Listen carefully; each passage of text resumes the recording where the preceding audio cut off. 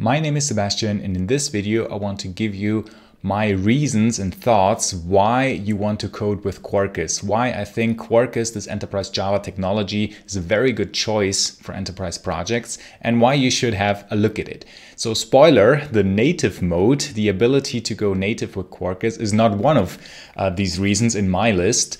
And well, let's start out. If we have a look at the website quarkus.io, it says supersonic subatomic Java, and it certainly has some emphasis of, like native. It mentions GraalVM, and it also mentions some resource consumption comparisons of different ways how to run it. But that's not what I want to start it out. What I want to start out with. I want to start out with the reason, and you probably have seen this if you tried it out, of the great developer experience and specifically the fast turnaround time that Quarkus gives us. Why is this so important? Well, we spend time coding, and since coding is such a flow experience, like we do something, we would like to see the results immediately of our work. We would like to see if our code works.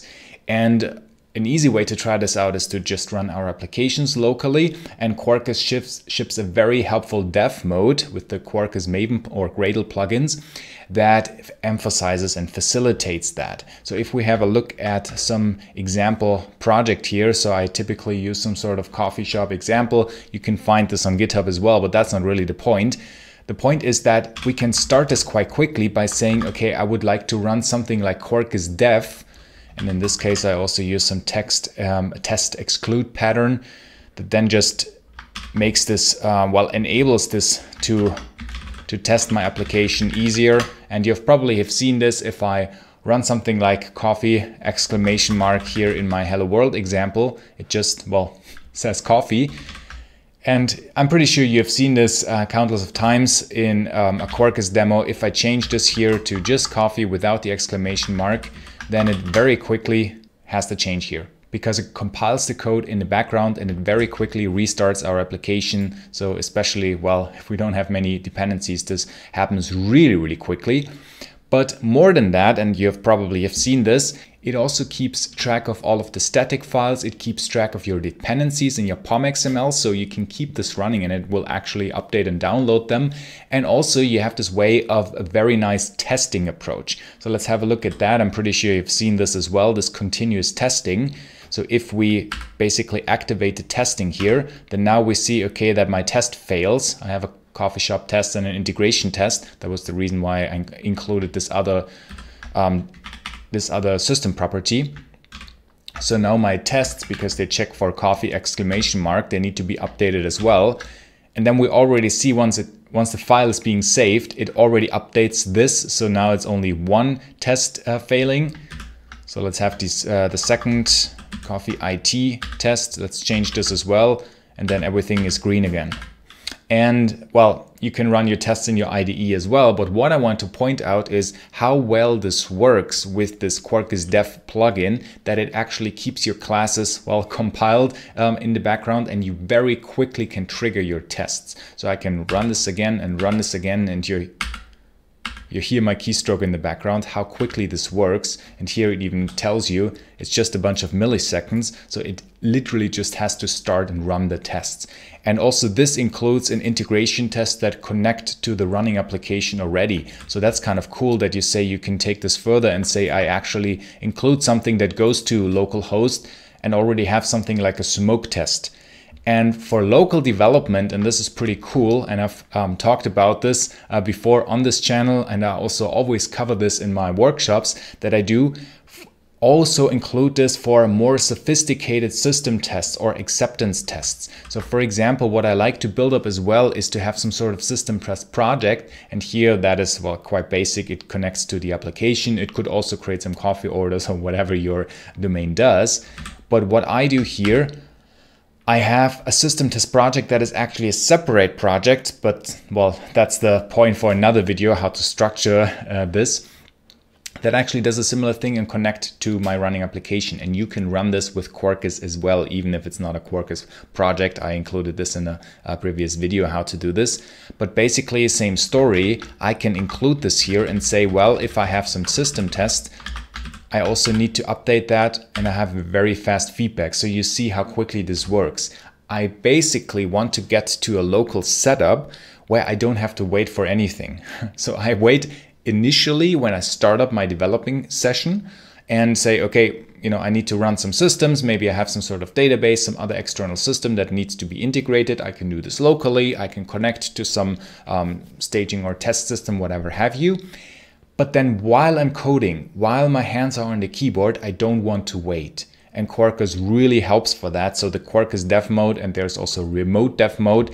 And there are other helpful tips and tricks for which you can make Quarkus work, that it doesn't have any waiting time. The turnaround time is extremely low here.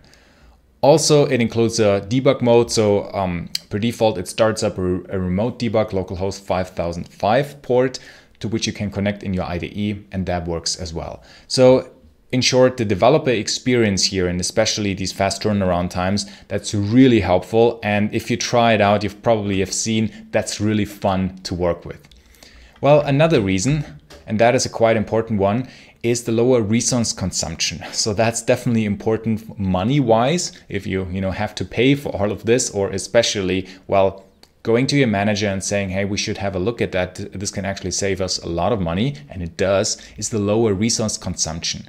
So I've talked about this also a few times on this channel. So why that is the case, basically because Quarkus does all of these optimizations at build time. So it does all of the resolution, how your application works internally, well, already. And then once this starts up, it already and always will save you a lot of effort and resources. So if you, that is what is shown on the website, compare it to some other stacks, Quarkus will typically consume less resources and also start up faster. So that is not even connected yet with this way that you can go native using GraalVM.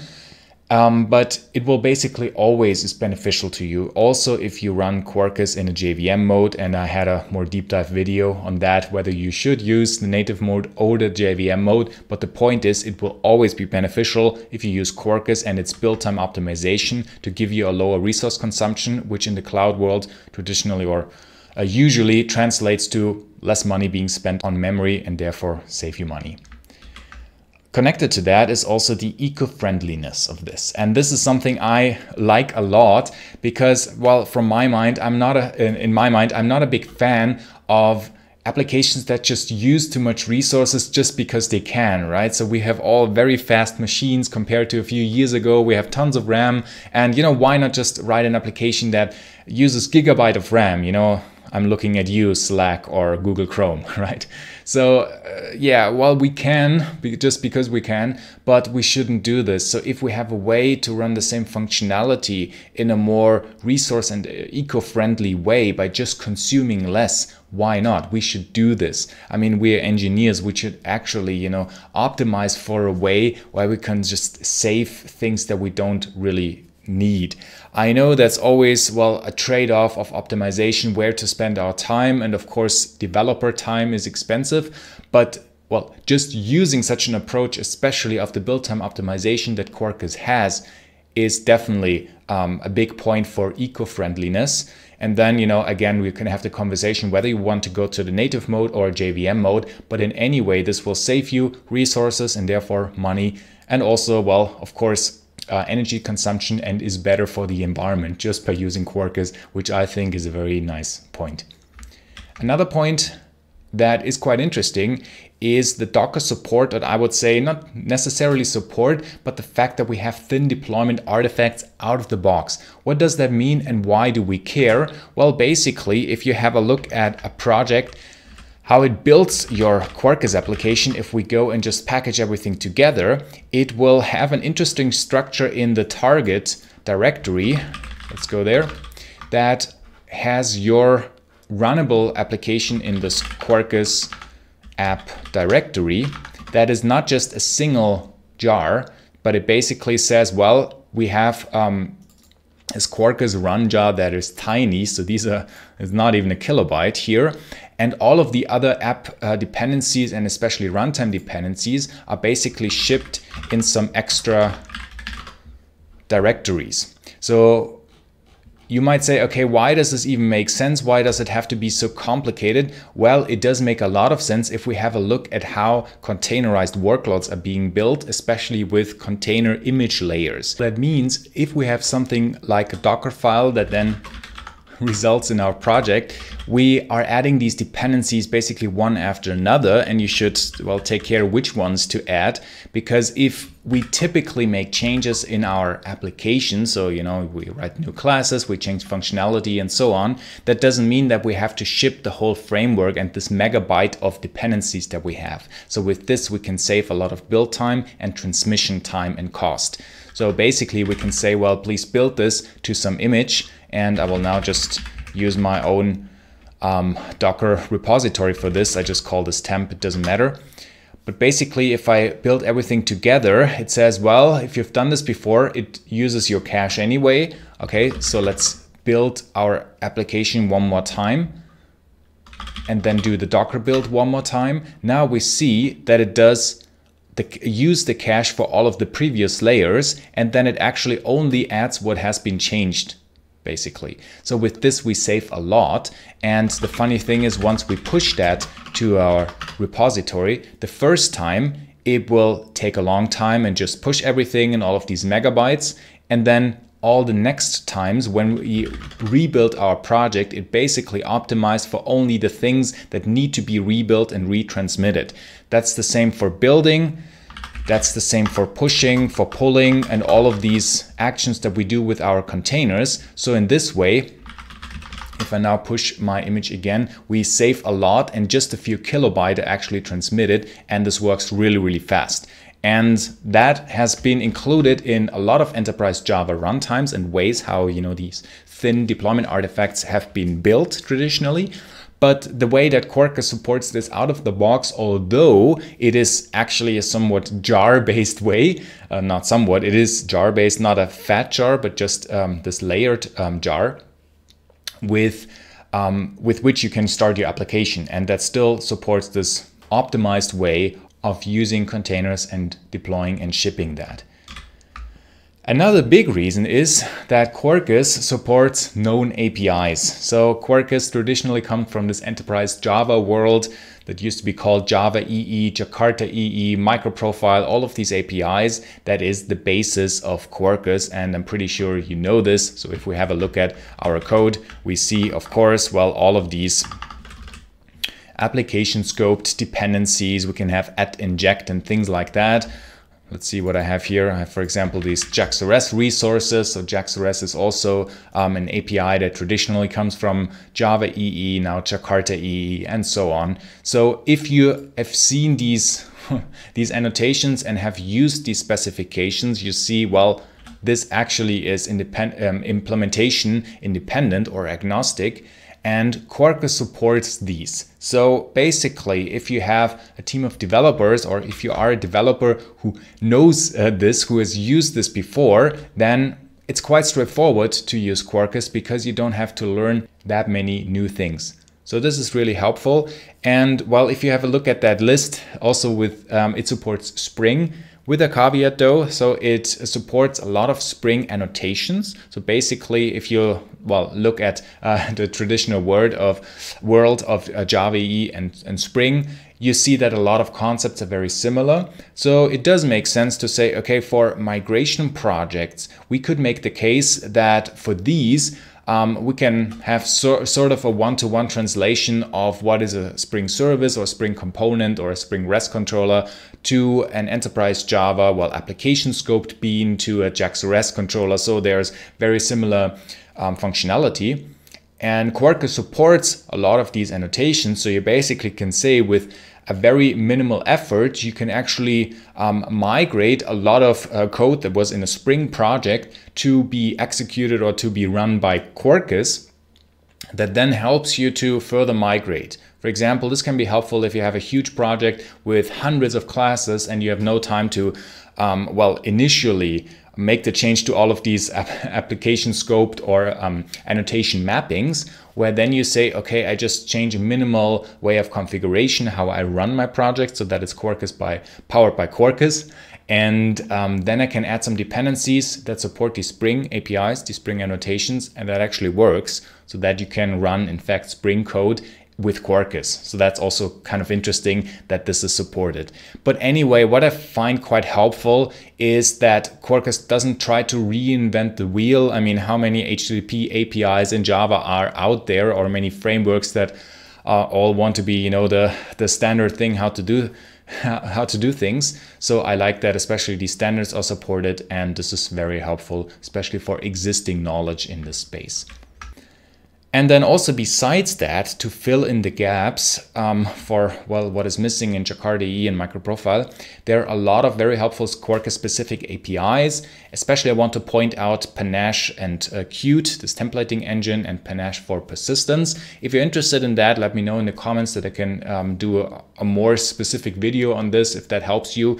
But it's very, very cool APIs that are supported in Quarkus. You can see that the Quarkus developers have really thought this out pretty well. So when I tried out Quarkus for the first time in 2019, in the beginning, it was already very, very well thought out. It was not just a toy. You could write real world applications with this, and you could see, okay, you know, whoever created these APIs really know what they're doing, what is required in real-world projects, and this is pretty cool to see. So this works pretty well.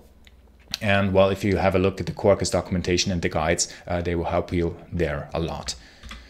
And that's also an interesting point about the Quarkus ecosystem, the documentation especially, and also the support. So I can tell this firsthand because there are a lot of issues that I opened up, especially in the beginning, in the Quarkus repository, and all of that is on GitHub, of course. And the support that you get is extremely helpful. Like it's, you know, sometimes it's crazy how fast you get a reply or how fast things are actually being fixed. So, you know, big shout out to my friends at Red Hat, and well, of course, also other contributors who really make this a great ecosystem. So if you look into that, it's actually super cool and helpful, and you know, fun to contribute something. Also, I contributed some code, and you know, it's just a nice ecosystem. So anyway, these are my reasons why you would like to code with Quarkus in year 2023 and onward, why I think it's a very good choice for an enterprise Java technology, and why, well, most of my clients at least consider moving to Quarkus or having a look at Quarkus, or are already using it. And if you want to learn more, I have some courses for you. So actually, well, I have some on-demand courses, or if you like an interactive way of asking questions, we also have some workshops that you can attend virtually. So I link all of that in the description below. And I'm also interested in your opinion. So what do you like about Quarkus? What do you think is the best Quarkus reasons or killer features? Or do you like it even? Do you think there are some pieces missing, or what you're not that happy about? So I'm really interested in hearing your opinion. And if you found this helpful, I would also really appreciate a like. So thanks a lot for watching, and bye.